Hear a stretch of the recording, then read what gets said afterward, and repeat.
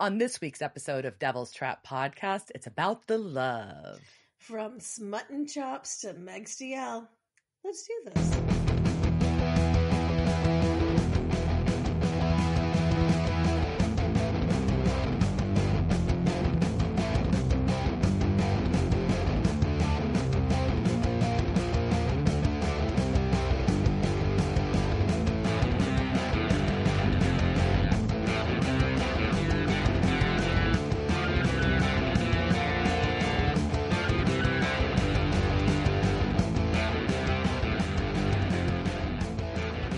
Welcome to this week's episode of Devil's Trap Podcast. I am Diana. And I'm Liz, and trying so hard not to sneeze right now. It's as soon as it just happens, oh no. Well, this week we're going to talk about season 8, episode 17, Goodbye Stranger, while Liz sneezes. But in the meantime, what have you been up to, Liz? I don't even know anymore. It's so many things, and they've all just blurred together and just this one kind of spiral of signatures and contracts. I probably shouldn't say this because legal shit, but I don't even know what I'm signing anymore half the time. There's just an email and then someone who I trust, or Said hopefully I trust. So sign this, yeah. Yeah, and then I got yelled at because I was using an insurance broker to try and get some of my personal insurance squared away, and I should have just gone through the marketplace because I didn't need anybody to tell me how to do that, but I thought I did, and then I was just oh. And then they chose something, and I started going through things, and they got really mad that I filled out my application by myself because they're supposed to do that for me. And then her assistant got on the phone with me and reviewed it with me to make sure I didn't fuck it up. And she was like, "Oh, this is all correct." And I was like, "Cool, I thought so. It's not. This isn't hard." And you were on my shit to do. So the button came up and I was just well, I'm going to apply for this stuff. And she was like, "Well, you should have gotten the dental insurance. That's not really worth it." I'm like, "It's worth something. I have paid so much money for my dental work, bitch. You don't even know I need this. Fuck off." But she was still a nice lady. And I guess what happens though, if you do it yourself, then you can take the broker out of the equation and then she don't get paid. And she was like, and she did all the work, but I wanted to be but did she? Because really? I mean, she did put a PowerPoint presentation together, sort of. So, I mean, there was that. But also she Googled, I saw that, the same thing that she put together when I went and checked the marketplace out by myself. And I was like, oh. But she did explain some things. I don't understand. And I probably made a choice I would not have made without her. And so I was like, yeah, of course, I want you to get paid. No, I don't want you to do this stuff for me because that seems really fucking inefficient. Yeah. If I can just, directly, doot, doot, that saves, I know you want to get paid, but why? Is it really worth it? Yeah. You're good with people. You're a people person. So, so that's just one of the many, I've just been in bureaucracy, hell. Bureaucratic hell. Bureaucratic hell. I've got, letters. People try and mooch off of, comptroller lists. When you, deal with stuff at the Texas Comptroller's office, I get, all this mail, oh, we can help you with your business, lady. And I'm like, who the fuck are you? But, you're just, all scum. So I went out to the woods to go get some peace of mind because if I didn't, I don't know what was going to happen. So I went to Palmetto State Park, and have you ever been there? Heard it. It's one of the Texas state parks. It is a little bit outside of Gonzales, if you know where that is. You don't know where Gonzales is. A slightly bigger town would be Luling, is right by there. And they're also expanding the Buc-ee's. So the Buc-ee's that's out there that used to be one of the smaller Buc-ee's is getting built into the giant Buc-ee's. And I'm not sure, but it was going to be the same. It looks at least the same size as the large one in New Braunfels. I don't know if it's going to match the Tennessee size one, but we may have an even bigger Buc-ee's. But so at present there was 2 Buc-ee's. like right next to double each other. Buc-ee's. There was a double Buc-ee's, and like I feel like that's like I don't know what like. That's like a double rainbow. Like a capitalism rainbow. I don't know. Just like, look at all our products, all our well-branded marketing. You don't Beaver know why nuggets for days. You don't know why you need this trash can with a sticker label on it, but you do. But you definitely need it. Or at least your friend does. And so you bought it for your friend. Jerky. They had so many swimsuits that were actually really kind of cute. And they had like Bucky pool noodles. And I was like, I'm going to have a pool soon. Like, should I get Bucky's pool noodles? Anyway, so I went to Bucky's. So it was so that's also near the state park. So the state park is like, they have a bunch of different trails. There's a cute little lake in there. And it's all near the San Marcos River. It is called palmettos because the dwarf palmettos grow throughout there. And it's, if you've never seen, like, it looks, they're like little baby, like, not like palm trees, but like the palm fronds. And so almost like a yucca plant a little bit, you know? So, but there's just like valleys and like fields of them, like in like that's surrounded by swamps and stuff. It's really cool. Yeah. I see that. Yeah, and like I like went down like a swamp trail, and that was really cool. And like it was swampy, but not too swampy. But I'm like on the lookout for like snakes. Like as soon as I get there, I'm like, I've just had it in my head, and I was like, I know, like I'm gonna see some. Like I just in my brain, like I don't know why, like it's just fixed in there. And I'd watched like some of this lady had this video about anxiety, and she tells a story about this chick was like so scared of like seeing a bear in the woods. It was like all she was thinking about. It was ruining her time. And then like she finally like sees the bear, and then she's like, oh, it's not a big deal. And she's like, oh, like so like the danger was like a perceived danger, not a real danger, right? So I'm thinking about this as I'm just trying to enjoy my day and not be like snakes. But like everywhere you go, like this place is just like here on this side, like we really like this rattlesnake. It's so cool. Like it is not supposed, like it's in no other part of Texas but here. And that's why we think it's so cool. Like it's usually only on the East Coast, but like it's in this swamp. Isn't that great? And I'm like, no, why are you proud of this? Like don't make this rattlesnake like more proud than it is, right? And so like I'm going through the, like, and I'm just like communing with like the trees. I'm like, okay, like I'm gonna like hug you and take your energy or like whatever. But like there's just like all sorts of like little fun like wood things happening, right? Like there's all these butterflies everywhere, and they're like eating each other, and they're like all these like worms that are like all the fuzzy worms are out right now. So it's like all like there was a bunch of the black fuzzy worms, and then there was these other like ones that are like they're like an off-white, and they have like two little horns in the front and two little horns in the back that are supposed to look like thorns. So predators are like, I want to eat you, like you got thorns, but Julie's just like, it's just my little antenna, and I'm just my butt antenna. Yeah. So and it is like butt antenna. Yeah. So those are everywhere. A butt antenna. Yeah. Yeah. Antenna and butt antenna. So like those are really great. But then like then there's like I go like, okay, like we're gonna go like walk by the river, and it's like I love the San Marcos River. I used to like paddle down all the time and hang out in that water. Like for some reason I was less terrified by snakes when I was an undergrad, probably because I was like 18 and invincible. I'm like, what, like, you know, like so but I love this river, you know, but everywhere like they're like, oh look, here is this trail is named after the rattlesnake. Like I'm not going on that trail. Like why like no. stop that naming like, that trap. shit. That sounds like a trap, right?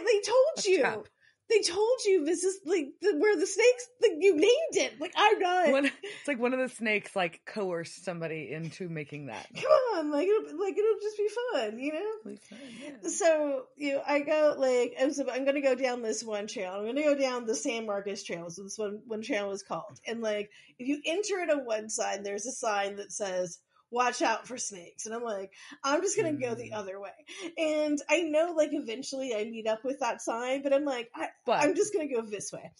So like, it just seems better. So I go through there and like, doing my, forest is great. Look at all the creatures. Oh, hi, Mr. Person on the bicycle. You're kind of weird. Why do you keep driving past me? You're not a serial killer, are you? You're like, like, I'm in a swamp. Shit, why did I buy that stick? Like, because I was like the day before I could look on Amazon, like, do I want a walking stick? Like, what if there's a snake? Like, you want, like, I was like, Maybe. nah, or like, I was like, we're a rapist, and I was like, nah, it's fine. Like, oh, I don't need to buy a stick to go in the woods. Like, I'll just throw my water bottle at something and run. so, so I'm walking through the woods and I'm like taking power for the trees. This is what I think was happening. So I'm taking powers from these trees, right? And I think what I did is I manifested the snake. I think I was thinking so hard about snakes and getting all this tree power that I was I made the snake appear. Because it wasn't a rattlesnake. This snake was black and it was big, it was fat, and it was moving, and I was just what the fuck are you? And I just leapt over it like it was a hurdle. It was just and I ran, and it was 50 feet on the other side of that, watch out for snake side. And I'm like, what the fuck? You don't have to be literal side. Did you really mean there's a snake right there? That's what. Yeah, that's a little different. It's not like an arrow that says snake here. That's not what the sign said, in a cartoon, like in a cartoon. Snake, right here, sign, snake. Yeah, and so, but it was at the end of my day. I spent 4 lovely hours walking through, getting my nature on and having deep breaths and with the woods, and and I just ran to my car and I locked the doors. I just looked are there snakes in this car? And I just jumped in. I heard something in the trees above me. I'm like, ah! It was a squirrel. But God. so I don't know if that helps my anxiety at all. I think I sent you you can see in my heart rate monitor the snake, the spike of it. And so that chick who was I saw a bear and then I was fine, it was no big deal. I'm no, I saw a snake. Didn't work. I don't want to see it anymore. I'm good. Yeah. So that was my day, just full of snakes, huh? Or a snake. I don't know. It wasn't full of snakes. That would have been much more upsetting. To be fair here, I think I would have broken up in nature. Nature and I would have split. I would just become a city girl, and I'm concrete jungle for you. We're living in an apartment where all I had to worry about is toilet rats and maybe toilet snakes. That doesn't help anything. But you can look in the toilet for those. I mean, that panic attack, and they're unlearned, and they are less common. Toilet snakes are not as common as wood snakes. They could come up while you're sitting there, though. Well, this is the story of how Liz doesn't go to the bathroom without stressing out anymore. You never go to the bathroom ever again. Ever again. Just never go to the bathroom. Just in a bucket. Because that solves the problem, right? They can't get through the bucket. And then you just dump the bucket in the toilet, and then you're fine. Oh my gosh. That is how to snake-proof your life. Snake-proof your life. I'm gonna have to buy you that snake. What is it? Snake repellent that you put around your house? Oh lordy! I mean that I'm moving out to rattlesnake land. I really am. I know. I'm already thinking defenses. I'm what are the defenses I'm gonna need in each house? Of course, it's I am building a gun room in my house if I can afford it, and nobody will know where it is. However, I was thinking that machetes are better snake weapons. Yeah. So I think I just may get a bunch of machetes. They're a little small. You have to be a really good shot with a...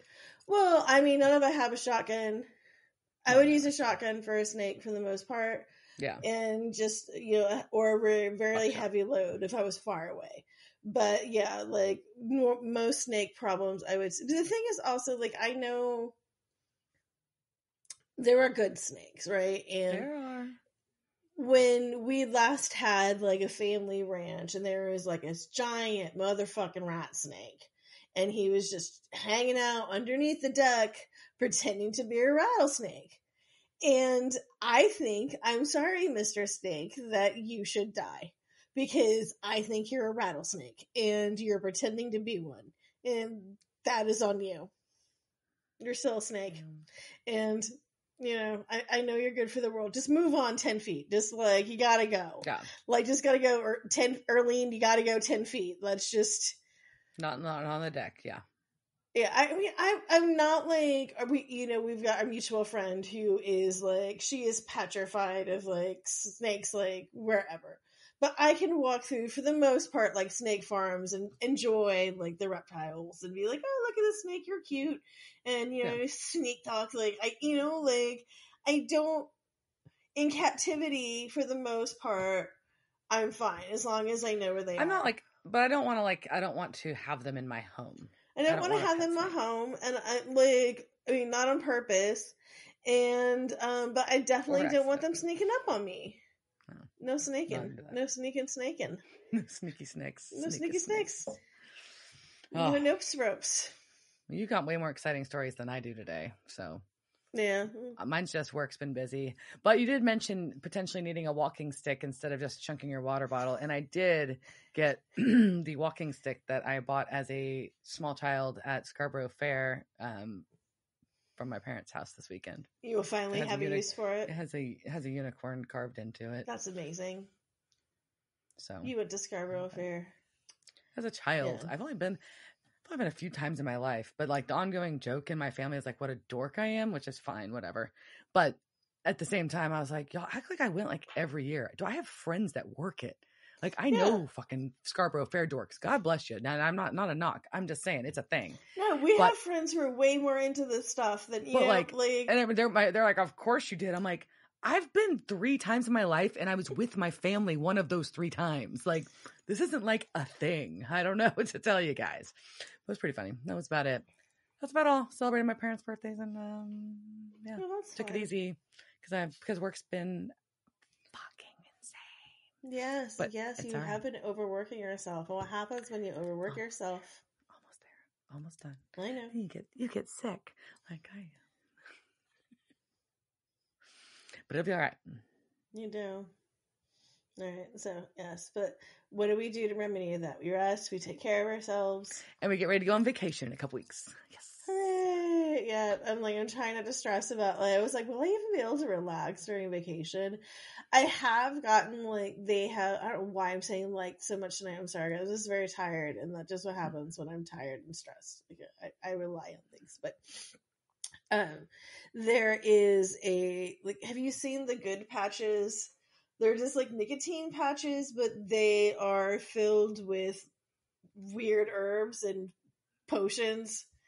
And no. I don't know exactly I'm like, I only want to eat some organic fruit, but I'm gonna slap this weird patch crap. I mean, it says it's got ashwagandha in it. Whatever, it seems fine. So, it's like a nicotine patch, but there's a relax one, there's a good night one, there's one for hangovers, there's one for energy. And so I've tried the relaxed one, and it actually was just it was, not gummy, edible, relaxed, but kind of I took a nap, sort of relaxing. So, I don't know if it is if it's what's the word looking for? Placebo. It was a placebo effect. Fuck it. I'll take it. I'm okay with placebo effect sometimes. I'll own it. It's fine with me. Yeah. I mean, it feels like something is happening on my wrist. I could just be getting cancer, but I feel like something is happening or a rash. on there. It does. When you want to take it off, it leaves some things. But no, it's free, and it's fine. So I may take some of those to Mexico with me. There you go. Are you ready? Okay. Yeah. So we have spent way too long on this intro, and sorry guys, but sneaky snakes. We are talking about season 8, episode 17, Goodbye Stranger, and that's a thing about a song, blah blah. It first aired March 20th, 2013, and was directed by Thomas J. Wright, and we last saw him when season 8, episode 4, Bitten, and also way back in season 7, episode 15, Repo Man. And this was written by Robbie Thompson, speaking of, fair things, because he wrote Larpin' the Real Girl. He does all our Charlie stuff. He also did Bitten with Thomas J. Wright. So they have paired up together before. So we started off with this recap, and it's just like Meg and Cass, they're all like going at it. It's hot. And we got Crowley and Naomi and the angel tablet and the trials. And I decided that I needed, like, we'll hear some suggestions that I came up with this, but I hate Naomi so much that I decided that I needed mean nicknames for her. Okay. So I try some out as we go through this, but feel free to, you know, try out some of your own. Okay. Well, our episode opens with Dean gun drawn in, a fucking abandoned warehouse.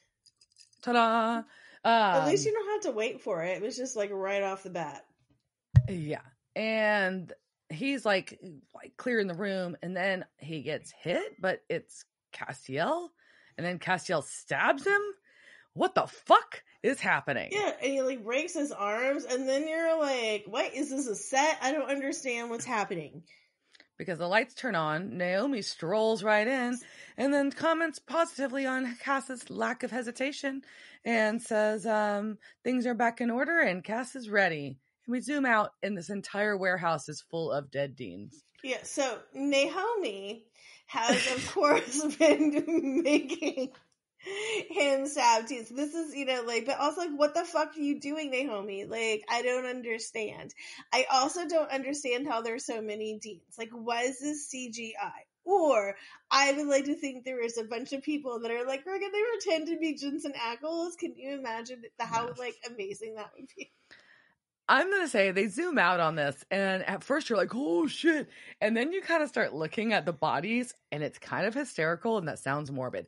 But they're like in like really kind of like goofy dead poses. Like, I say that not, you know what I mean, yes, right? No, like cartoonish dead humor. poses. Like, this is supernatural. It's fucking funny. Yes, the way they are, you know, positioned or shaped, and the look on the face, and like all that. It's hysterical. I didn't have a ton of time to like deep dive, and I ran through Google searches and could not find anything on this. But whatever it was, I think it was fucking brilliant. So we go to where Dean actually is, which is in the bunker, and he's pulling out different artifacts from the storage of the Men of Letters. And Dean and Sam is researching on the laptop, and they're on this really cool backlit map table. Yeah, the bunker is the fucking shit, right? And so during my therapy, like my place is very mindful, and I was like, go to like when you're doing like breath work, they're like, go to like a safe space that can be real or imaginary. And I think going through those boxes, like in this room, like that's my new safe space. I want to be there. Like, all like I've just got this spear of destiny, like just sitting here. Like, sure. Well, he's opening and sniffing the inside of a Fabergé egg, which seems questionable. Well, while Sam coughs up blood and hides it. But Dean calls him Doc Holliday, which is interesting. Yeah, and how is Val Kilmer so hot as like Doc Holliday, even with consumption? Like that shouldn't have been attractive. And I know he's not always attractive, but even then, just like I wanted to bang a tuberculosis Doc Holliday. No one blames you. Most of us do too. But Dean does happen to find in this pile of artifacts a vintage first edition voluptuous Asian lovelies magazine. Yeah, so we get some 1940s Asian fetishization going on. That's great. And Sam asks what we're all thinking, which is, what the fuck is wrong with you? Well, yeah. But, we've got... By the way, this map is really cool. It's got all these rings and protractors on it on this table map. They zoom out really good in this scene. You can see it, and I really like it. But either way, Sam has discovered... You know, like, I am used to... I like that you're discovering it for the first time. You know, it's like discovering what was the fucking hall in Harry Potter Land, right? Like, just going to that for the first time. Yeah. Like when you see Hogwarts for the first time. Like, yeah, I'm so tired. So Sam's like, hey, I found dead bodies showing up all over the place with these severe burns around their eyes, hands, and feet, and puncture wounds through the backs of their hands, and their internal organs liquefied. And their eyes. I said, yeah, burns around eyes. Yeah, the eyes and internal organs were liquefied. So they had burns around their eyes, but their eyes themselves were also liquefied. Ew. Just to complete the picture, because I wasn't gross enough. Like, I wanted to make sure you knew at all. Thanks. that, that was also something that happened. In the puncture wounds through the back of the hands, though, I think that's a really weird, specific they thing. do it. You see it later in the episode. So that's what's interesting about it. And I thought that's a really distinct marker. It also has, I think, I'm wondering, my first thought was a loose reference to the stigmata. Not a chupacabra. Not a chupacabra. Okay. That was my first thought when I heard about the hand punch in the hands. They say puncture wounds through the backs of the hands. Yes. But then I think about also just maybe crucifixion things too, because that could also go through there. Well, crucifixion or stigmata was where I'm like, ooh, that's my brain. Or so if a chupacabra, if it's, like front legs, like if they were like, because I always kind of think of them sort of like prairie mantis-y, like, so if they were like very like I don't think they are. pokey, then they can go and go through the hands. Maybe.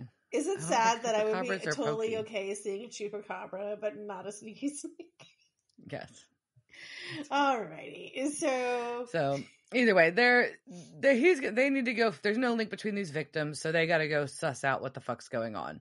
At this point, Dean does discover the bloody napkin. So now he knows that Sam is coughing up blood and lying about it. That he's like somehow like transported himself to the 19th century and gotten some Dickensian tuberculosis. That is clearly what is happening here, because nobody coughs up blood to fucking tissue anymore. It's so old school. I hope not, at least. So at least that's, to me, that's always like, that's my movie reference, right? Like if I see like like that is, they got the consumption. I have the consumption. She's got the consumption. She must go to a sanitarium or torium. I don't remember which one is which. Yeah, so okay, we're gonna go to the Morton house. We're gonna go to their house, and we've got this widower who they are talking to, and he's like, "Yeah, I already answered all the questions, but the one thing I kind of left out was that my wife wasn't really herself for the last week or so. She kind of stopped sleeping and eating. Okay, and then let me just show you the basement." And he talks about how she would just like mutter to herself about an orchard. And we get down to the basement, and it is a craft. I don't even know. I was gonna like. How do you? It's a town model. It's a town model, but it's like kind of made with found objects, like in various. It is amazing. It is, but it's kind of like what is done in Beetlejuice, and it's just this very rare thing that's done, except for like Halloween villages and maybe Christmas villages, but. This miniature representation of an actual town, for some reason, is so delightful. It's a little kooky. It's so kooky because it's also got bags of dirt everywhere hanging over it. Because apparently he followed her one night and found her digging in the playground, and that's where she was getting these little bags of dirt. These little bags of dirt are hanging all over this model of town. And when she would dig, she did this all over town. She would dig 10 to 15 feet straight down. And also, she never sweat. So clearly she's a witch because she's not sweating. And like, if I just did like 3 like little pumps, I'm sure like just like covered, drenched in sweat. But I think she wants to compete with, the boys in the Olympian digging contest, right? And also she had no permits. What would have happened if she just like hit like a bunch of gas pipes? Like, we don't know. Like, she's just like digging in people's yards. No. Digging all over town. As we clearly learned that everything else has changed, right? And so I'm sure she's just like, that's a gas line. That's your Google fiber. Now now people like can't work. Like, way to go, Anne. So stressful. Well, he tried to confront her, but she was on the phone, but he said it wasn't really her, and he saw her eyes turn black, and he must have imagined it. He told himself, but he went to the bar and drank a bunch, came back and found her dead. And so he blames himself because he should have stayed with her. Which is sad, but also like, oh shit, my wife's got black eyes. I'm going to go get hammered. Seems like a fair response. Well, if you just think you're like seeing shit, like, what the fuck is wrong with me? I don't think he thought he was seeing shit. I think he and she'd been so fucked up. But then you have to like deal with all of this shit like hammered. So he comes back and Anne is dead and he's drunk as shit. You are not going to make good decisions. I mean, you will probably sober up fairly quickly, but at first things are going to go wrong. And how do the cops how do you explain this to the cops? I don't know. There's nothing. I don't know. So they're like, hey, this is Dean's outside as they're leaving. Dean's like, what's kind of awesome that someone else is killing demons. This house, though, it's amazing. It's just like this weird Victorian craftsman. And it's like green with a red brick, and then it's got like this nice little like off-white, like kind of orangey trim. It's so cute. Yeah, he's just stoked someone else is killing demons, but they're like, but also, what kind of demons digging all these holes? So they go visit. Diggers? What are they doing digging? Like they can't they don't understand how to dig. They should see. No. We're the pros, man. So they're gonna go down. Like what the fuck are they even doing? So they're gonna go visit the person that was on the phone with Anne. So they go, and this woman answers the door in curlers. They introduce themselves as special agents Lynn and Tandy, which is a reference to ELO, the band. But what is ELO? Electric Light Orchestra. I don't know who that is. Am I supposed to know who that is? You're not missing out. Are they a classic rock band? Yes. Okay. Yeah. And she's like, look, I'd never met Anne before, but she called me looking for an original map of the city, looking for this old orchard. But the town had been wiped out by a river and a flood, and then they rebuilt, blah, blah, blah. But I'm a PhD candidate. This is my dissertation, and here we go. Let me show you my cool recreated map of town. I just discovered the location. Poor professors. Oh my God. There's, you can imagine being this, like, being this lady's, like, whatever you call that, like, I can't remember what it's called, but the person she has to, the person that she's like giving all my shit to, right? And then everyone's probably like, it's Wendy. Well, but she's like, well, Anne never met up with me. God damn it, Wendy! No one wants to see your map. Well, Anne never met up with her because Anne was dead. But apparently, Anne's assistant called about the map, and then there's a knock at the door. She's like, oh, there they are. But Anne didn't have an assistant. It's just 3 demons. Yeah, Anne's assistant's a bunch of demons. Yeah. So she screams, and this lady's house gets fucking destroyed. Poor Wendy's house. They're throwing people through the glass doors. But why is there that glass door? And I know, like, I'm also just looking at a lot of features and houses because I'm thinking about, renovating. But why would you do that? This seems stupid. Well, sometimes you want a division in a space to make a defined room, and you need to keep things separate sometimes. That just seems an opportunity to walk into, to break things. Like, that thing has to be cleaned. It's going to get fingerprints all over it. This seems like the dumbest idea ever. And then I know someone that literally just put in some lovely glass doors on the interior of their house just now, like recently. Yeah, I'm sure they're pretty until someone's drunk ass falls through them. Or a demon's fight. Or a demon fight. That's just what happened. Or they're going to ruin your coffee table. They just get thrown into that too. We're getting some cock smoke out. We're getting some fighting. We got all this shit going on. And then Wendy gets a demon in her. And Castiel shows up, smites a demon, and then has Wendy by the curlers. It's by the curlers. Which is not a metaphor for anything. No, not by the curlies, by the curlers. So he puts her in and then he puts her in a demon trap. So we never see, like, as an angel, can he just be like, poof, I have a demon trap? I don't know. Apparently he did, right? But he's like, so this is the first time I've seen him in a long fucking time. And he's like, by the way, we're going to interrogate her. Yeah, I'm not going to answer about how I've been. I am going to tell you I did hear Dean pray to me. But I've been hunting demons, and we get this. This is where this starts in this episode, and I kind of don't love it, but I get what they were doing. Yep, we're popping back and forth in Cass's consciousness to Naomi, to heaven, to heaven. Yeah, and it's real. It's like a flashback. It's like a flashback to like Elon Musk's room. So we're going to Tesla headquarters, just like right and left, and it's super obnoxious. Also, it just means more Naomi every time we're there. Yeah, and she's like, tell them the truth, just get them closer.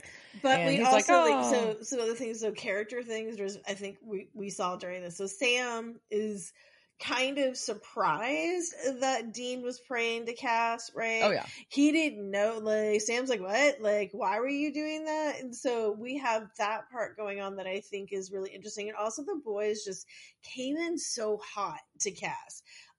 It was, they're automatically in fight mode with him. Like, there was nowhere for that to, you can tell I'm spending a lot of time group therapy, god damn it, but there was nowhere for that conversation to go but to like a fight land, because they're just like, what the fuck, Cass, like, where you been, why are you lying? And he's just like, I've got Wendy to deal with, fuck off. Yeah, but I kind of get where they're coming from. Like, well, of course he's ignoring them forever, and then all of a sudden he just pops in, and it's like, what the fuck? Well, I do not know how. Oh my god! So like, I can't handle somebody like calling me without having like a plan in advance. Like, much less like popping into the middle of a fight. Oh my! No, thank you, sir. Hard pass. Well, he's like, yeah, I'm searching for the other half of the demon tablet, just like you guys are, of course. But I found out Crowley's sending demons to locate Lucifer's crypts, and there's dozens of them. And then now that's all kind of true, but then he starts lying and says that there's some fucking parchment to decode the tablet without the prophet. Sam wants to know why they're doing storage wars, and I also want to know like why and how and where and what they're finding in Lucifer's crypts and what the storage wars is going on. Are they bidding? Are the demons bidding against each other? Like, who is there's a host? What channel? What platform is this on? Because I would really like to watch Lucifer Crypt Storage Wars. Thank you. Yes, please. Well, he's like, oh, well, the crypts have been lost, and it's just, he's been doing strategic possessions to get information, and Castiel's like, fuck this, I'm going to go interrogate Wendy. I don't need to talk to you guys anymore. So we get Sam and Dean have their exchange, and Dean says he puts the ass in Cass. Yes, and he also called Wendy the strange-haired demon, which I do love. But Sam's also pretty much just a version of, like, if you love him so much, why are you marrying him? But, like, if you hate him so much, why are you praying to him? And then we get this very funny exchange from Cass, who is just like, I can hear you. I'm a celestial being. Mm-hmm. Which is a very good point that it also sucks. Like, why can you just never talk about him? Yeah, I guess not. He can always listen in if he wants to. That's unfortunate. But anyways, so they decide to join him in the kitchen, and where Demon Wendy starts talking about how much Wendy liked Sam and Dean, especially Sam and his smutton chops. Smutton chops, which is a great word I think everybody should use. Mm-hmm. So, but she's getting questioned, and she's just talking shit mostly, and that's where she gets her hand stabbed. So now we know where this hand stabbing comes from of these dead people. And but that is just stressful, right? So like he stabs her in one hand, and she just screams, and then she says that they have one of Crowley's pets in a motel, and then I'm concerned, is it a pupper? Like, we don't know. Like, is it a hellhound? I don't know, maybe. And then she's like, I saw all the crypts back in the day. Never mind. Wait, hold on. Well, she said the hostage had seen all the crypts back in the day, and that's why this person is being held there. So, and Sam starts to ask about the parchment, which Cass made up, and the demon's very confused. What parchment? And there's something worse than being tortured, and someone's asking you about stuff that like you don't know. And so the demon's really confused and starts talking about the crypts again, and starts to say something about tablets. And Naomi tells Castiel to kill Wendy, so he does. And that makes the boys what the fuck, because clearly that's what you do. Well, but they were also like, she was about to give more information, they thought, and they were very confused. But he's like, nope, she told what she needed. Fine, let's go. I've started this hunt without you, and I don't need you slowing me down. And he just flops away, and he's like, I've got to get to the motel now. And Dean and Sam are like, what the fuck is happening? We gotta leave, I guess. And they just like run out, and they're like, they jump a baby, and they go, and Cass is already on a smite page. Yeah. He's already like smiting all the fucking demons in this hotel room, excuse me. But they get in there, and guess who's locked in the bathroom is a very bloody, a very beaten up, very blonde, and very blonde Meg. Yay, Meg! Yeah. That bitch Meg is back. That bitch Meg is back. And yeah, and yes, we learned that the hair was Crowley's idea, and it's one of the reasons she wants to stab him in the face. yes. And basically she tells them that she does have this knowledge of the crypts. She visited them with Yellow Eyes, with Yi. And so she used that knowledge that she has as leverage to get, like, not tortured, basically. She was to drag it out, right? To make sure that she wasn't going to fulfill her usefulness and get killed.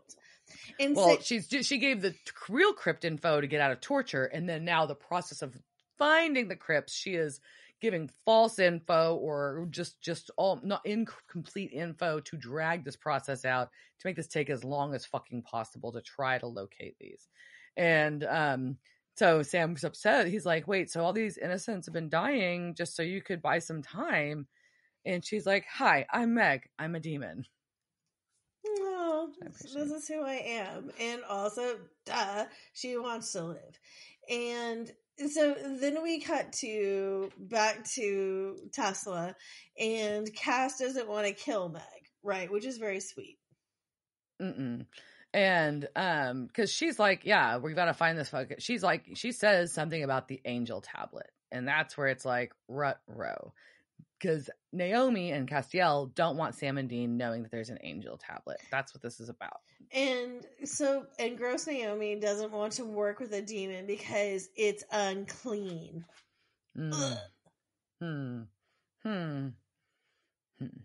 So either way, they're gonna figure it out. Castiel's gonna play dumb, but Dean's just unconvinced that this is all real. He's not lying well, and he never has lied well because he doesn't understand human emotions enough or pop culture or anything to effectively lie.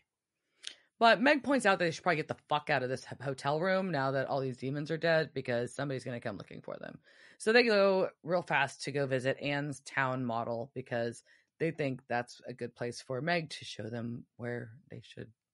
Well, she needed a map, and so this was a good choice. Instead of a map, like, we can just have a town model there, and that does seem to be an effective use of that town model. Also, thankfully, they let her wash her face. They do, finally. And she's just like, this is where the crypt is. And it just sounds adorable. They're just like all, and I think that's what makes this town model extra special, and why I like it is just there's so many crypts. Well, she's going to point out where the crypt is. Sam and Dean are going to research and discuss Castiel lying while she has a beverage. And we've got Cass and Meg sitting there. And Castiel's like wrapping her wounds while she's sipping from a whiskey bottle. But can he not heal her wounds? She's a demon, and she's been tortured for over a year. So sometimes she's in a meat suit. She is in a meat suit, but sometimes his power is stuff. But she does ask him, do you really do, after he tells her that her wounds have festered, that he really knows how to make a girl's nethers quiver. And he says he does. And I love them. Yeah. Well, and she's like, which cast are you now? Are you the original make and model or Crazy Town? And he said, I'm just me. But he also insists that he remembers everything, which I think was interesting. Yep, and he remembers everything, including the pizza man, and it's a good memory. It really is, and that's all hot. And he's also just saying that his noodle works, and that's not necessarily the truth. Not necessarily. And so, well, in the meantime, Sam is figuring out that this crypt is shockingly below an abandoned building. I just want for once, like, look, it's underneath this fucking McDonald's. It's going to be real messy to get in and out, guys, but we'll make it work. It's fine, but it's really busy. It's at the fucking breakfast rush time. Do you want to pay for all the extras and how all the extra stuff it takes to film in a place where there are people? I know. And businesses. I know, it's just funny. So either way, Meg's talking to Cass still about how she asks if he misses the apocalypse. You cannot just pass this. All right. So while they are talking about what's underneath Diana's vacation home, Dean wants to know if they can trust Meg CL. Yes, they said it. They used it. They shipped Meg and Castiel, and they made the name for it. And I love this show that they just embrace their shit so hard. That's amazing. Okay, so now we can go speaking back. of Meg Steele, Yeah, so we can go they back are to discussing Meg pounding liquor. She's pounding that liquor and is asking if Castiel misses the apocalypse because everything was clearly bad or good. It was easier and things are so messy now because she's kind of good and that sucks, and he's kind of bad and that's hot. Yeah, that's kind of hot. And she's not wrong, but it's like she is so like she's getting her flirt on, and she's like, if we survive this, we are gonna bang. And Cass is kind of confused, but also does not seem opposed to making. And I just want poor Meg to like at this point get her Cass right, but then Dean just kills the mood like he does. Well. And then back in the hotel room where they rescued her from, the remaining demon enters with the map, and he sees the other dead demons. He calls his boss, which we know is Crowley, and is like, "Hey, look, I searched the site that I found on the map, but it was empty. There was no crypt. And Meg's gone now, and I'm kind of solo here." So Crowley shows up. Oops, boss, sorry. And Crowley big mad. And so he kills the demon. Yeah, he's mad because he lost his favorite chew toy, which is a terrible thing to call Meg, but he also looks really spectacular in that suit. Then we cut to the four of them walking down the street, all Reservoir Dogs style, and Meg is so short, or just compared to them, and then I was just like, oh my god, how would I look like in between the three?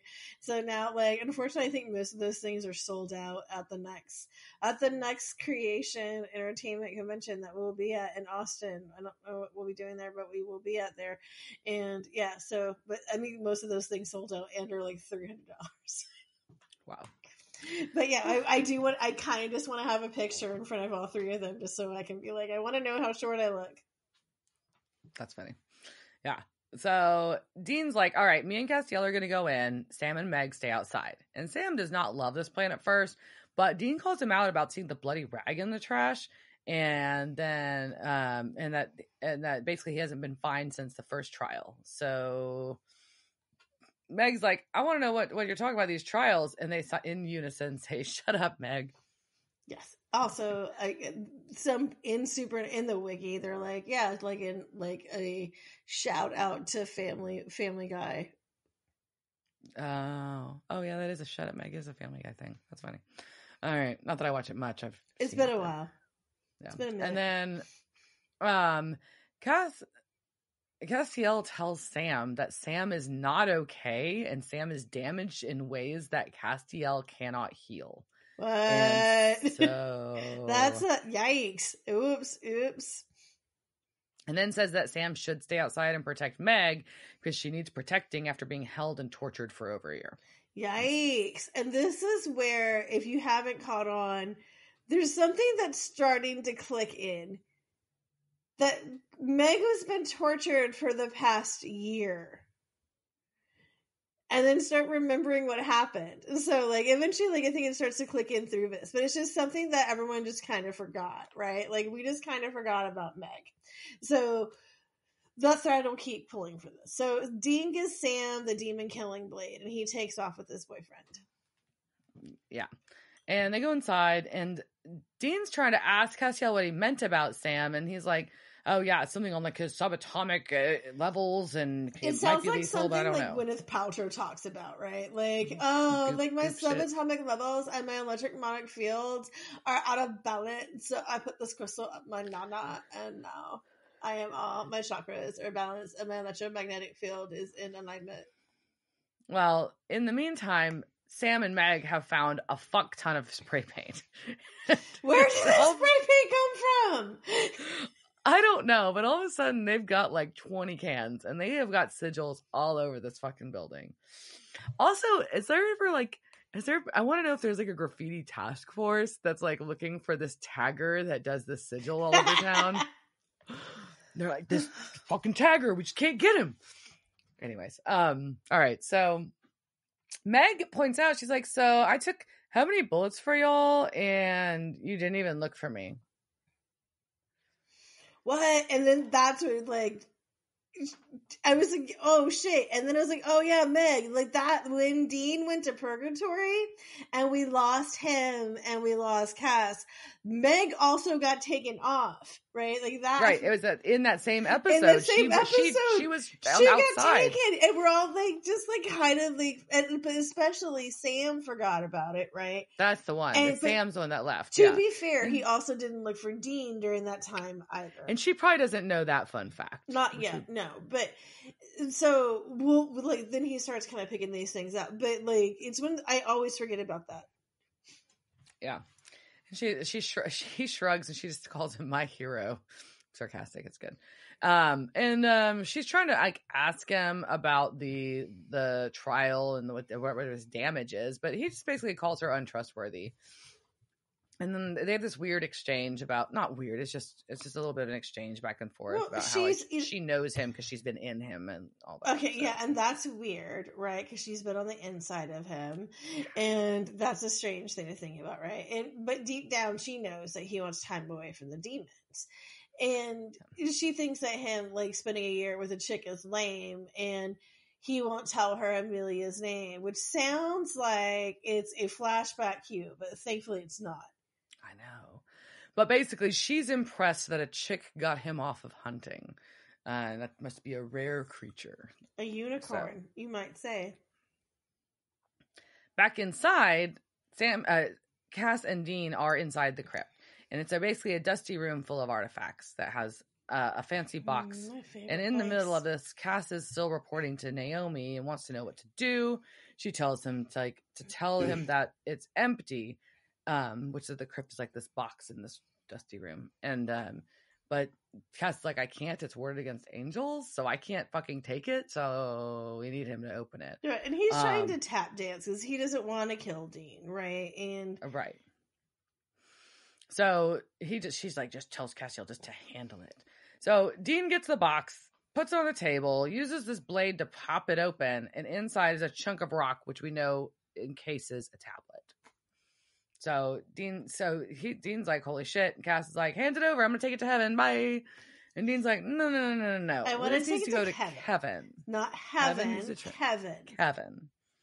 And Cass is like, yeah, sure. I don't know about that though. And he's like, well, I need to take Kevin some supplies anyway, so I can load up and we can just take a bunch of supplies and the tablet to Kevin all at once. No big. And Naomi's talking about telling Cass how bad things are going to be if demons get a hold of this. So Cass is trying to reason with Dean, while Naomi is telling Cass to kill Dean.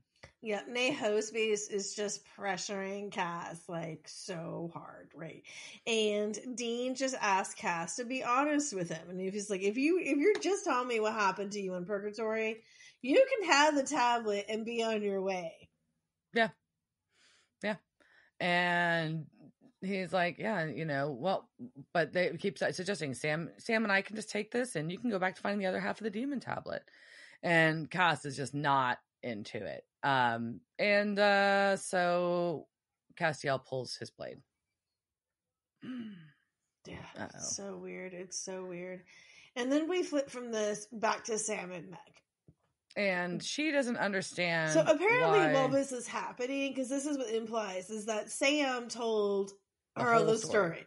Because we jump into this part where she's just like, why did you stop after you hit a dog? I don't get it. Yeah. Her entire takeaway from hearing about Sam going out to the middle of nowhere, falling in love with Amelia, and living this life. Kermit, Texas.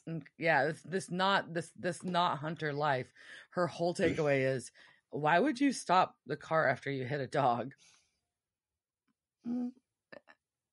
Anyway, she's like, yeah, I heard, but she heard the story. Sad then sadder, laughed, cried, puked in my mouth a little. I kind of get it. Yeah, there's some, like, she's empathizing with him. She is acting very human-like, right? She is, having feels. She is having empathy. Very much a different, that bitch Meg has clearly grown. that bitch Meg has grown. She has. And then they've got company. There's more demons coming. Well, back inside, Castiel's really going to beat the flying fuck out of Dean. That's what's going to happen here. He beats the shit out of Dean. Just like repeatedly fucking knocking him in the face. It is brutal. And in the meantime, we get snaps to Naomi where she's like, so no, this one I have, oh my God, you're such a cunt. And she like just says, you know, that she fixed him and she aggrandizes. Well, I just am also very happy with that SAT word I threw in there. She is aggrandizing while demons are attacking Sam and Meg too. So we have like Dean just getting shit beat out of him. Sam and Meg are fighting. And Naomi's just berating Cass and telling him why we need this tablet and how he will hurt Dean. And but Castiel starts asking Naomi, "What have you done to me? What have you done to me?" And then he says it out loud in front of Dean. Which is, and Naomi's still doing her, "There's blood on your hands in heaven," blah blah blah blah blah. And anyways, it's this whole back and forth. Yeah, and she's just becoming like Nagomi, right? So Nagomi is just nagging on him, and Dean is just looking worse and worse. Cass is bitch slapping him at this point, just like doing a backhand. It's just it is hard. And the tablet gets dropped in the midst of this, and the stone breaks away. So we see the tablet itself inside this casing of stone, and we get thunder everywhere. And so even Sam and Meg are aware of this thunder. And who also shows up right when that happens? Big Daddy Crowley is here. So we have that happening. Dean tells, so this is happening and Dean is looking really bad. Dean tells Cass that they are family and he needs him and they need him. Originally, though, that actually had Dean saying, "I love you" to Cass. And Jensen changed it because he said that the line was not in character for Dean. I agree. Good call. So in the midst of this, somehow he gets through to Castiel, barely. And Naomi's still like, "It's us versus them, blah, blah, blah, blah, blah." And Dean's gasping. Castiel picks this tablet and he's apologizing to Dean and healing him. Yep, as the tablet disappears. Okay, so yeah, and Naomi also during that she's also telling Cass to choose, right? And I feel like he do, right? So he do, yeah. And he's just going and he's getting his glow up, right? And he's just like glowing and glowing, and Nagomi is just like, no, and then Dean's like, and then he is like, and then everything seems okay. Yeah, and so it seems like Naomi's gone. I don't know. Either way, we've got Crowley outside, and he's like, "Yeah, those sigils aren't going to keep me out forever." And Sam's like, "Well, just long enough for Cass and Dean to get the tablet and get out." So that points out to Crowley that it's Cass who's the one who has been poking his boys and not in a sexy way. And he has a bone to pick with Moose after what he did to his poor dog. That's right, you motherfucker. What did you do to that poor puppy? You goddamn monster. Killing the hellhound. Well, either way, Meg's like, are you just gonna talk us to death? And Crowley is not thrilled with her. He's there for the tablet. So and he calls her my whore, and it's very disturbing. He said, "There's my whore." I don't like that at all. No, sir. It was weird. So he pulls the blade. Meg tells Sam to go save your brother and the unicorn. Oh my god! And then I just started bawling. Like, she found her unicorn, and now she's gonna fight Crowley. So she has an angel blade, and Crowley has an angel blade, and we somehow skip this part.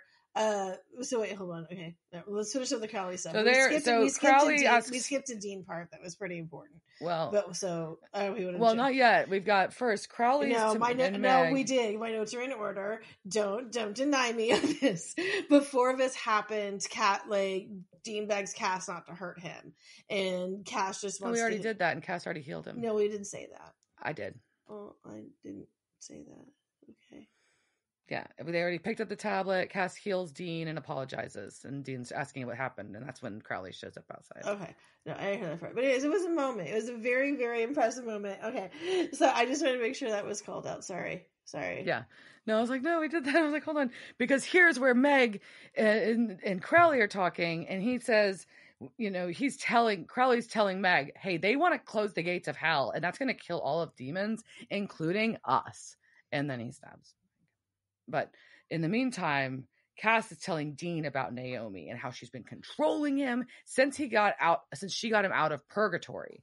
But they want to know what broke the connection. And Castiel doesn't know, but he knows he has to protect the tablet from her and from Dean. So he flaps the fuck out right as Sam runs in. Right. And so Sam runs in and he was like, we have to go after Meg is what they say. But that's not what they do. They run after, and Meg is standing up for herself like the bad bitch that she is, and she's fighting with Crowley, and they just get in their fucking car. Well, Crowley. He told Sam, she told Sam to run. No, she told Sam to save Dean and her unicorn, but they left her. They left her like they always do. I don't know. It's fucking disgusting. I hate how they treat her. And baby just peels away as Meg's body lay on the ground. Well, they watch though. Crowley he's talking shit to Meg still, and she's watching them leave. I felt like she was intentionally buying them time. Do I still think that they probably should have given her a little respect? She didn't want to die. Yes. She was buying them time. She wasn't committing suicide. No, but she does also stab Crowley in the midst of this, so she fought for herself too. No, that's what she's a bad bitch, but she didn't want to die. They left her for the pasture. Anyways, okay, that's why we're going to have a quiz now, and I'm going to torture Diana because I'm mad. So someone has to take my pain, and I'm sorry, Diana, you get it. So that bitch Meg is getting her time and her due. We're going to talk about her in the way that I enjoy, which is just talking about stupid knowledge that we will never ever use anywhere else. All right, you ready? All right, what season did we first meet Meg?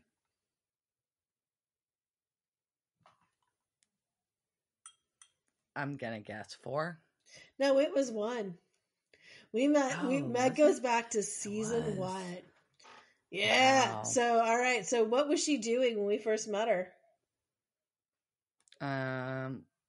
Was she hitchhiking? She was. What was Meg's favorite way to call home? Oh, Blood Bowl. Totally Blood Bowls. What happens to Meg in season 1, episode 16, Shadow? Is she A, thrown into holy oil by Cass, B, shot in the heart by a demon, C, thrown out in a window by a demon, or D, thrown off a building by Sam? I thought she was thrown out the window. She was thrown out the window by a demon. All right, in season 1, episode 21, Salvation, what happens to Meg? Is she thrown into holy oil by Cass? Is she shot in the heart by a demon? Is she thrown out a window by a demon? Or is she thrown off a building by Sam? Which was this episode? This is Salvation. So next to last. In Salvation, what's happening is John has a fake cult and he is presenting it to demons and trying to sell it as a real cult. No, that's when she gets shot. Yep, she gets shot in the heart by a demon. Yeah. All right. So kind of give you that one. All right. In season 1, episode 22, Devil's Trap, does she get thrown into holy oil? Does she get shot in the heart? Does she get thrown out a window? Or does she get thrown off a building? We'll go with building. She does. She gets thrown off a building by Sam. So by power of elimination, what happens to Meg in season 5, episode 10, Abandon All Hope? Is she thrown into holy oil by Cass? Is she shot in the heart by a demon? Is she thrown out a window by a demon? Or is she thrown off a building by Sam? I'm going to go with A, holy water. She was thrown into holy oil by Cass. All right, in season 6, episode 10, Meg asks Castiel to keep talking because it makes her meat suit all what? Oh, I don't know. It's a classic line. It makes her meat suit all dewy. Ew, but also so good. Question number 9. In season 7, episode 17, The Born Again Identity, what name does Meg take on at the end? I don't remember. It's hers. Well, she takes on her first meat suit and is called Nurse Masters. Oh, okay. Nurse. Yes, nurse. Number 10, so last question. In season 7, episode 23, Survival of the Fit Test, what does Meg do with baby? Oh, drives it through the sign at the creepy corporation that Dick Roman runs. She does. We talked about this episode. I kind of pointed out, so I gave you a bonus. But we also have another bonus. Name all the actors who have played Meg. If you get all these right, they will make up all of your things that you missed, and you will have 100. Oh, God damn it. I know them if I hear them, and I looked them up before, and I can't. I gave you the cheat, and I was like, hey. I know, I looked them up like 14 times this afternoon. I swear, I read them repeatedly, and I know them, and I can see their faces, and I can see their IMDb profiles, but not the names in my head. Damn it. So bad. So bad. Nikki. Yes. Oh, so Nikki's last. Yeah, it's Acox. Yep. Acox. See, it's close. Nikki Acox, and then who? Rest in peace. And then this one is Nothing could be finer. Oh, Rachel Miner. Yep. And technically, that was a trick question though, because there's 3. Also, Jared Padalecki, because he was possessed by Meg in season 2, 14. So theoretically, 3 actors have played Meg. And R.I.P. to Nikki Acox. She did such an amazing job on the show. But Rachel Miner, to me, is my favorite Meg. And she's amazing. Y'all did not do right by that bitch. You did not. Y'all just she gets kidnapped by they just take her. Well, but they're also conflicted. They're also conflicted because she's a demon at the end of the day. She was they never trusted her. They never trusted her, but she went into battle with it, right? You just don't go into battle with someone and have her go in. She clearly But I mean, they had kind of a deal. She self-sacrificed herself at that point. She's one of your homies. I feel also it's just what can no woman in Supernatural ever fucking survive? Can we stop this bullshit, right? Stop putting it. But she was such one, besides being a phenomenal actress, just the character itself, like I said, Meg grew so much, and we don't know why.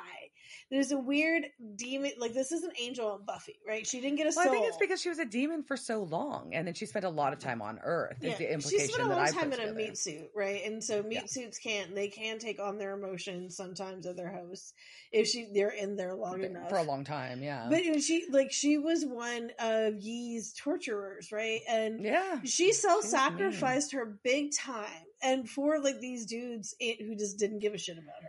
I just don't think that she was. Here's the deal: I do think that she grew as a character. I do think that she had some of those things that she did intentionally, but she was pretty. And I kind of believe her when she said that she wasn't doing it for them. This was for her bigger picture stuff. She didn't always self-sacrifice because she thought it was the right thing to do. Yeah, but she was doing it because it served her as well, for her side to whatever. If she died for her cause, even if it just happened to be a shared cause in that moment, that was worth it. But there's still I don't know. I feel like there's a certain amount of loyalty she is due, right? From the amount of things she has done in their name. Yeah, and she's at least what the fuck happened to Meg, right? At least hey, at some point while you're dealing with all those demons and Kevin, something would be oh shit, that one reminds me of Meg. Something would happen over the year plus, right? Because we have come back from purgatory, we have all this time, and be oh shit, you remember when we did that thing as Sucor? There was somebody else there, right? But whatever happened to her? What, wouldn't you want, it's weird that no one mentions it. Right, and it's just oh shit. I'll give it that. And she's been tortured for a year. That's messed up. And so that's what she has, right before she dies. And it's sad. Or maybe she felt good that she let them get away with the tablet and Crowley didn't get it. I think I think nothing would make her happier than Crowley dying. This is basically her point. Yes. You know, if they shut the gates of hell, anything that keeps him from winning, she's like in for. No. And she knows if they get away with the tablet, the odds are higher that Crowley will suffer. Well, I'm glad she stood up for herself to the very end, and I feel like she grew as a person. So, R.I.P. Meg. Back in the crypt, Crowley and Naomi are going to face off because they both have found, or in this whatever building room full of stuff, and they know each other. And also, they just left that there. Like, I want that shit. That looks like you can get some money off of that, right? Come on now. And then they knew storage wars. That's the winner of storage wars. You get all that shit. Demonic storage wars. Mm-hmm. Well, basically, they both know that neither has the tablet. They know that Castiel has it, and he's going to protect it. And Crowley suggests that he wants to make a deal with Naomi, but she just poofs out. Yeah, he insinuates, though, that they fucked in Mesopotamia, which does not line up timeline-wise with his background story. So there is some questions about, you know, what that meant. But also, I like that she ghosted him. That's the Irish. I hate Nagomi, Naomi, Naga cunty bitch, me. But I do appreciate a good Irish goodbye. And this was just like a but I couldn't have a flapping skill. Like that can't be a superpower I have. Like I will just leave in every conversation. So Sam and Dean are driving, and Sam's like wants to know what happens, and he's like they're trying to figure out if like touching the tablet reset Castiel or what. But Dean it's kind of breaks. He's like, I just can't take any more lies. And so Sam apologizes and kind of opens up about some of the problem. But Dean's like, I can't do these trials, but I can carry you, Sam, which is a Lord of the Rings. Yeah, I can't carry the burden for him, but I can carry you. And Sam does call him out on being a Lord of the Rings reference, but Rudy Hobbit always gets a pass. Rudy Hobbit. And Goodbye Stranger by Supertramp is on the radio. It is. But at this point, I was watching the episode at 1.25 speed because I didn't have enough time. So that was going at a much higher rate. It was like having a record, like, you know, that was like a 45, like on a 33. Yeah, that was what was happening with Supertramp. Well, we flash back to Naomi's office. So I have one last one here. So, nay, I bet your toes are gross on me. Well, and a woman walks into her office, like, it's, according to the internet, it's her assistant. But either way, this woman just walks in, looks at Naomi, and shakes her head. And that's it. And they look very distressed. And then we see Castiel on a bus by himself with the tablet, taking a bus across the country. That's it. That's how he hides. That's how you hide as an angel. You just go to us. So, do you have any things about the people? Casting couch. It's the casting couch. Were they on that show that time with that guy? La la la la la la la la la la la la. Yeah, just a couple quick notes. Nothing too. We didn't have a ton of additional characters in this episode, honestly. So, just a couple folks. Wendy was played by Jennifer Clement. You've seen her in episodes of X-Files, Eureka, 4400, and then she was Dee Dee in the movie Fido, which is kind of like a weird cult art film. Mm-hmm. And then Mr. Morton, our widower, was played by David Franco. He's been in episodes of ER, Buffy the Vampire Slayer, 24, Arrow, and Prison Break. And then he was an assistant priest in End of Days. And then Naomi's assistant was played by Teresa Wong, who's been in episodes of Flash, Chilling Adventures of Sabrina. She was in Deadly Class several times, Good Doctor, Charmed, Supergirl, and Firefly Lane. Yeah, she was awesome in Deadly Class. The show was only canceled after one season, and I wish I had more. It had the best punk rock soundtrack. And I need to watch it still. So, Yeah. So, well, I think it's like now you have to buy it. It's like they moved it behind you got weird behind a paywall.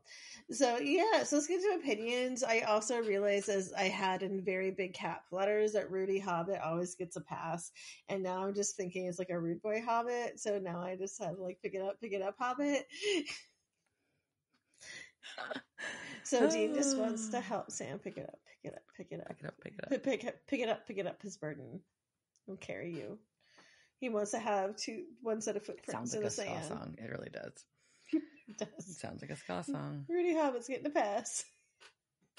I'll make Dave write Rudy Hobbit for us. Yeah, it was a good episode. I really liked having Meg back. That was fun. It's interesting having Castiel back. Well, I know. Also, like the blonde thing, like I didn't dive into it. Like I'm sure she's explained this. Like, was her hair actually blonde, like for something, or did they just had to work this into it, or was it was it just something you actually part of the script, right? Part of the torture. Well, she said it was part of torture. That it was part that Crowley specifically did this to her and be like, at least he didn't give her bangs. Like that would be fucked up, man. I'm just like, oh no. Unwanted bangs. Unwanted bangs. Here's some very unattractive, straight, harsh, blunt bangs on you that you think you can carry off, but you can't. But no, I think, that was fun to have her back in an episode, regardless of, how it unfolded. But I'm kind of relieved that we're potentially getting away from like Crazy Pants cast, because I was kind of getting like it's kind of a lot. I mean, we want to like Cass. We already had Cass as angry God, right? So we have had enough time to be in a negative place with Cass. Yeah, and then and I'm glad that Sam and Dean are finally fucking gonna be honest with each other. So there's a lot of good drivers in this, but I think it's a good progress in the story with the tablets. Right, and we have learned that Sam needs to get some magnet bracelets because his electromagnetics are just, his meridians are just out of line. Maybe he's gonna find a ley line. Maybe. Well, that's all I got. Yeah, and what episode was this? Was this 18? 17. Woo, man, season 8. There's this season sometimes like it's some these episodes like this. Also, this is I can make a point. I swear. We are getting close to the end of the season, so there were some arcs I feel like got wrapped up in this, like you said, right? So we've got. At least the boys know about Naomi. Yes. At least but the trials, we don't know if they are going to be part of this season or next, because it is 17. And we're pretty late in the season. Pretty late, so we don't know. Like, are we closing the gates of hell this season? I don't know. I think that was the point of the season. I think that was our thing, our goal. So at least, we're moving there, and, the Cass and Dean part was really, really brutal, especially, and a lot of people take this really hard, especially with the Castiel ship, right? But even just like friends, beyond whatever, their family, that amount of violence between them. And the fact that Dean, like, that's, how do you move past that, right? And how can Dean not carry that? I would be so that'd be so hard to process and to trust Cass after that, And also, how creepy and abusive is it that he can like beat the shit out of him and then heal him and apologize, and then he could just do it again? Yeah, that's the Lifetime movie we don't want to watch. Yeah, I bet that's someplace like the way like the boys could like very creepily go. Don't do that, Mr. Kripke. I'm just telling you now. All right, so it was been a long episode, guys. As I said, so we're tired, but also it's good stuff. So I hope you enjoyed it. I'm not going to apologize for our content because it was good. Cheers, Jack. Cheers, baby. Devil's Trap Podcast is a Don't Get It production. Meow. Devil's Trap Podcast is part of the Ship It Studios Podcast Network. Thanks for listening to this week's episode of Devil's Trap Podcast. You can follow us on Instagram at Devil's Trap Podcast, Twitter at Devil's Trap Pod, or you can email us at devilstrap@devilstrappodcast.com. Don't forget to subscribe, leave reviews, and share with all your friends. We're at all your favorite podcast outlets and at devilstrappodcast.com. I'm Babe. Thanks for tuning in, and we'll see you next time.